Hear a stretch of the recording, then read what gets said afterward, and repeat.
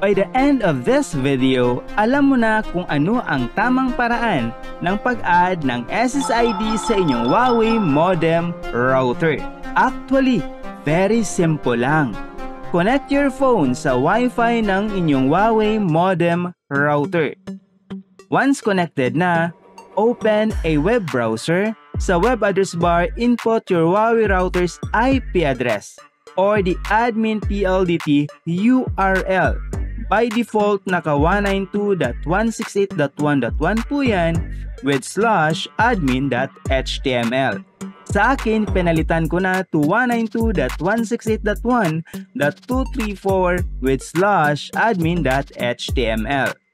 Take note, iba po ang admin PLDT or full admin account sa basic admin. Pwede ka maka-add ng SSID sa basic admin pero walang internet access. Kaya kailangan natin ang admin PLDT account. Dito sa login page, input admin PLDT sa username and your admin PLDT password. Kung bago ka dito at hindi mo pa alam kung paano i-access ang inyong admin PLDT account, check the link of this video in the description box. Inside sa admin PLDT dashboard, navigate to WLAN. Kung gusto mo mag-add ng 2.4 GHz SSID, dito ka sa 2.4G Basic Network Settings. Kung 5 GHz SSID naman ang gusto mong i-add, dito ka naman sa 5G Basic Network Settings. Let's say, mag-add tayo ng SSID sa 2.4 GHz Wi-Fi. Click or tap New. Input the name of SSID. Any name ay pwede. So for this video, lagyan ko lang ng test. If we tap apply, we will see na unconfigured pa po ang status ng ating bagong SSID. To complete the configuration, check Enable SSID. Sa authentication mode, select WPA2 pre-shared key. Sa encryption mode, select TKIP and AES. Why we use the combination of WPA, WPA2 at TKIP and AES if WPA2 and AES are more secure? This is to make sure that our authentication and encryption mode are backward compatible for all devices. May mga devices na nagkakaproblema sa WPA2 authentication mode. However, if bago naman po ang lahat ng devices ninyo sa bahay, you can use WPA2 and AES. This is the password of your Wi-Fi. Ironically, dito sa admin PLDT account, we are not able to see the password that we typed. To make sure that our password is correct, open po tayo ng Notepad. Kung phone po ang gamit ninyo, use any note application, type your desired password, copy and paste it dito sa password box. Then, make sure to check this Enable SSID box dahil kahit naka-check ang Broadcast SSID pero hindi mo na-check ang Enable SSID, hindi mo pa rin makikita ang bago mong SSID. Double check nga natin. SSID name, check. Enable SSID, check. Dapat naka-check yan. Broadcast SSID, check. Enable WMM, check. Dapat naka-uncheck lang ang WPS for security reason. Pwede bang i-uncheck ang WMM? Pwede naman. Kung naka-check ang WMM, ano ang benefits nito? It prioritizes the video and audio applications like YouTube, TikTok, Zoom, Google Meet, so on and so forth. Kung may natutunan ka sa video na ito, suntukin mo na ang like button. May internet connection na ba ang bago nating SSID? As of now, wala po pong internet access ang bagong SSID na ginawa po natin.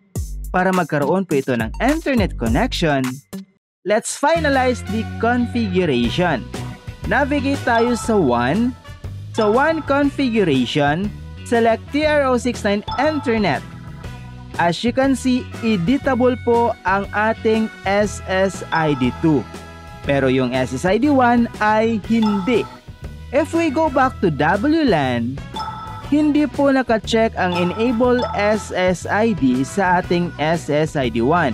Kaya hindi po ito editable sa WAN configuration. I intentionally unchecked it for this purpose. While our SSID 2 is enabled. So meaning, if we add new SSID, it will not automatically bind the new SSID sa ating WAN configuration. But, it will give us an option to bind our SSID sa ating WAN by checking the SSID box.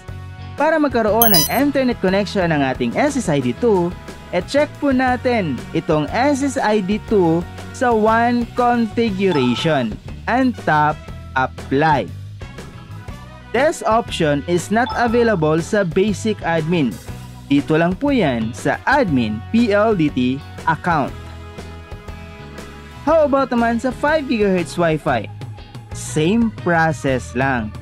Navigate lang po tayo dito sa 5G basic settings and do the same process na ginawa po natin kanina sa 2.4 GHz.